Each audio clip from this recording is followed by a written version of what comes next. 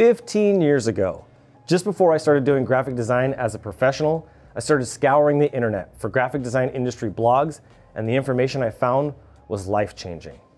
Information that would be the actual catalyst for building the successful graphic design company that I have today. There was one blog in particular that kept coming up for me. The info was not only accurate, but it gave me the confidence that I needed in my career, especially starting out, to soar to the heights that I have now. Do you want to know what that blog is? Well, hang tight, because in this video, I'm going to share that blog that started it all for me. We're going to talk about it, and we're going to get into why you should start blogging right away. So what is a blog?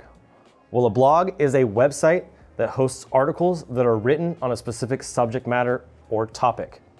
A writer, a content creator, or an author can go on there and express ideas, concepts, and visions that they have, or even feelings that they have on a specific subject matter, and they can cover that in depth or short. There are blog articles that are 3,000 to 5,000 words, and there are blog articles that are only a couple hundred words. So blog articles vary in length, but they're articles that basically like a Word document online. So that leads me to my first question. What's your favorite blog? Drop a comment down below. Let us know what your favorite blog is. Share it with the community. Share it with the people that are watching this video. I want to hear from you. So the next step is knowing where to put a blog or a blog article. Well, there are 3 places that I want to give you today. I'm going to give you 3 tips. And the first one starts with Medium.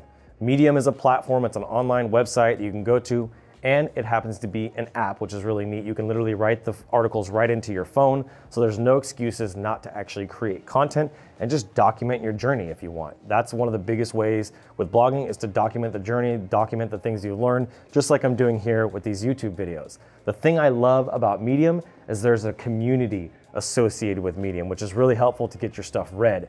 And the last little thing that I love about Medium is when you actually look at one of the articles, it tells you how much time it's going to take to read on average through that article, just based on the reader. Some people read fast, some people read slower, but it'll tell you 5 minutes, 3 minutes, 10 minutes, 15 minutes, so you can understand before you even start reading it how long that article is going to be, and that's super helpful. The second place where you can put your blog is on WordPress. Our website, adriangraphics.com, is actually a WordPress website.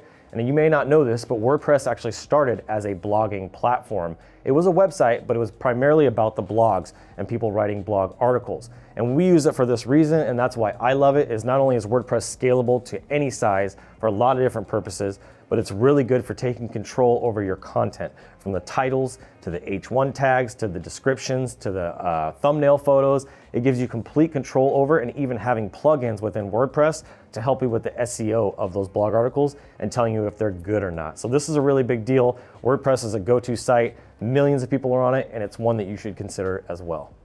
The last place that you can write a blog is on the one and only Blogger. It's owned by Google. It's a great resource. It's actually the first place that I ever wrote a blog. I wrote a $1 million branding blog there and wrote about 5 or 6 articles, and they actually did get views. I looked at it a few years ago.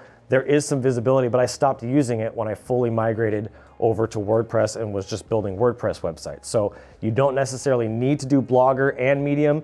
I would pick probably 2. I would do Medium and Blogger, and I would link from your website over to your Medium articles and your Medium articles over to your website. It just helps with being able to get more traffic. Medium is a great link that you want to have coming back to your website. So those are the 3 sources. You got Medium, you got WordPress, and you got blogger.com. Now, if you're finding this content helpful, please support me and do me a huge favor by hitting the like button on this video, hitting the subscribe button down below, and drop a comment and introduce yourself, because I'm all about community and I want to get to know you. The last piece that I need to share, and I've already said it once, maybe twice, but I'll say it again, is you need a blog. If you're a business owner, solopreneur, entrepreneur, graphic designer, doesn't matter, you need a blog. And there are 3 reasons primarily that I wanted to share of why you need a blog. And the first one is documenting your journey. Now, here's a little secret, little hack. You can actually document your journey on video and turn those things into blog articles. If you go look at our blogs, a lot of those were videos first, and then I turned those into articles. Now, what should you put on your blog? This is a great question that a lot of people ask. You need to document your journey of not just your wins, but also your failures and the learning lessons that you have along the way. And those are going to be super helpful in the future if you ever decide to write a book, somebody decides to make a movie. You're going to have all of that documentation if you want to scale your company and tell that story and use that content for training or courses. It's really important that you document your journey as much as possible. Spend an hour every single day, as one of my mentors says, your power hour, documenting what your day is going to look like, what are the goals that you need to have, and that way you have a paper trail that you can go back to, not just for yourself, but to help other people. The second point is generating traffic. SEO, you may have heard of this. SEO is a big deal to generate traffic based on keywords, and every single keyword, whether it's just one word or multiple words, like they call long tail keywords versus short tail keywords, those keywords are going to drive intent users. And what I mean by intent users is people that have some sort of an intent. They may just type in just graphic design. That's a pretty broad search. It's going to give you all kinds of results. But if they search how to become a graphic designer or how to use blogging as a graphic designer, they may find this video or this article. So it's really important that you understand a blog is going to help you generate search engine optimization traffic and help you rank on Google, which is the king of all the search engines. Now, my last point, and point number 3, is very important, and this is where the reveal is going to happen, so listen closely. By actually documenting your journey and documenting everything from the wins to the losses, you are actually going to be able to serve others. You're going to be creating content that's going to be valuable for other people to get breakthrough in their career. And by serving others, you're not just helping you, but you're also helping the industry. And you really don't need to be a seasoned vet in order to be a blogger and to write a blog. It's just documenting your journey. Talk about your beginnings and why you're starting and what you're doing. You don't have to talk about the technical. You can talk about the wins, the losses, the successes, what you're trying, what didn't work, what did work. Those are big things, which leads me to the reveal.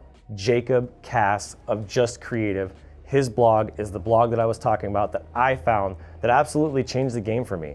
It gave me content that I needed to be able to structure my business, scale my content, and become just a better graphic designer overall. What I liked most about his content was it was humble, and it was authentic, and it was genuine, and it was just super relatable.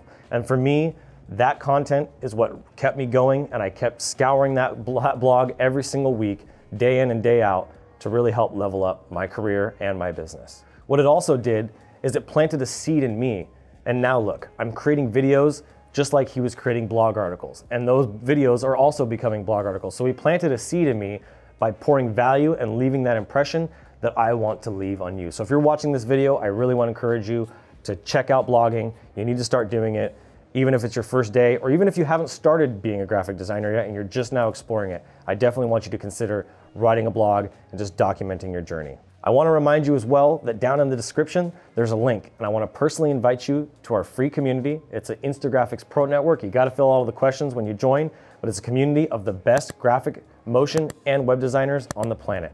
I'd love to have you there, and I thank you guys so much for watching this video. I'm Adrian Boycell, and I'll see you on the next one. As always, keep looking up.